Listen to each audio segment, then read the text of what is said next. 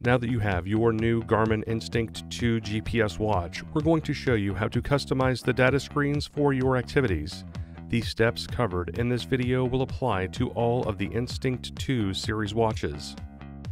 Each activity profile has default screens with the most commonly used data fields.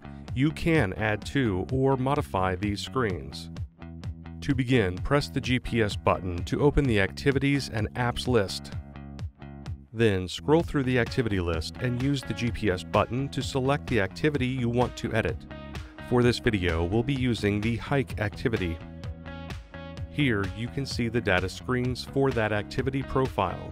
Press and hold the menu button to open the settings menu. Next, we'll be selecting hike settings, but the name may differ based on the activity you selected. Then select Data Screens. Here, you can scroll through all of the default data screens. Now, select one of the screens you want to adjust. This will bring you to the Custom Screen menu where your data screen fields are displayed. The location of the data field on the screen can be seen in the dial.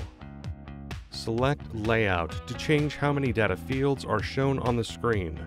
Scroll over the available options and select the one you prefer. Now select the field number that you would like to change. You can see where the field is placed in the dial.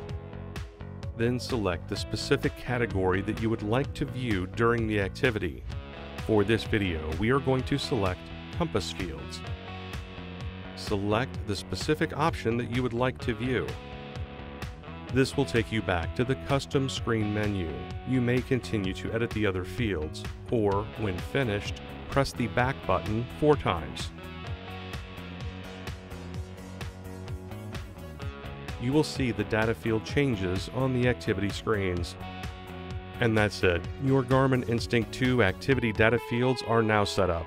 To learn more about your Instinct 2 watch, please watch our other videos or visit support.garmin.com. Thanks for watching.